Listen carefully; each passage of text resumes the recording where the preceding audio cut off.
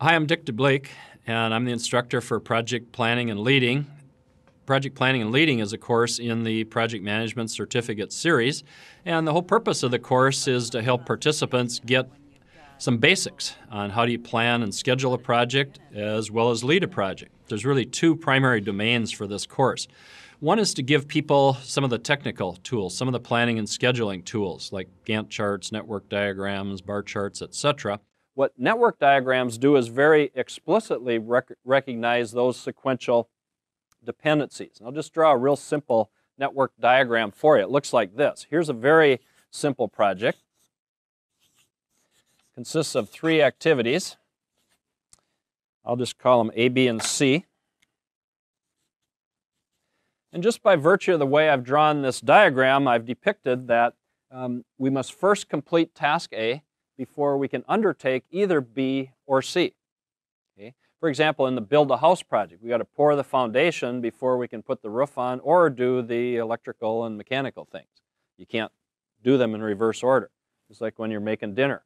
You can't cook the noodles first and then boil the water. I mean, there is a logical sequence there.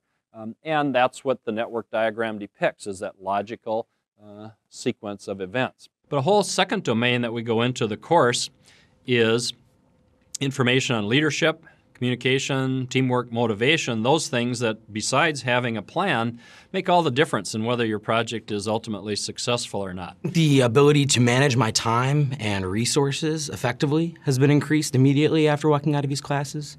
Also, due to the diverse peer group that's been in these classes, it's also increased my ability to work with the diverse peer group that I associate with at work as well. But it's also geared to a lot of interaction, and that's why you're seated in small groups at your tables, because the way it's typically going to work is I'll talk about an idea, a concept, a tool, and then I'll say, here, try that out on this particular activity.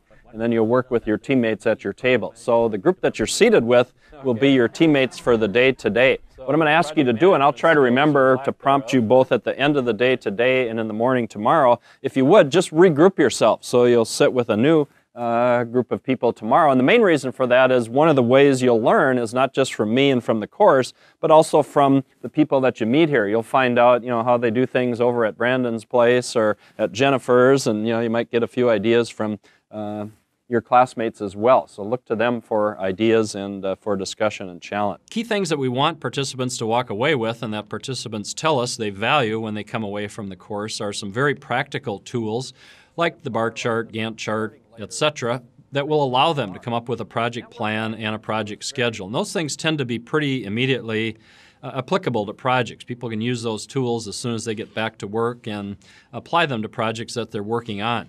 The other subjects that we get into, like motivation, communication, teamwork, and leadership, come into play pretty quickly as well back in the workplace, because most people have discovered that projects don't succeed just because you have a good plan. You need to recruit people for the team. You need to motivate them to be contributing team members. You need to build a sense of team.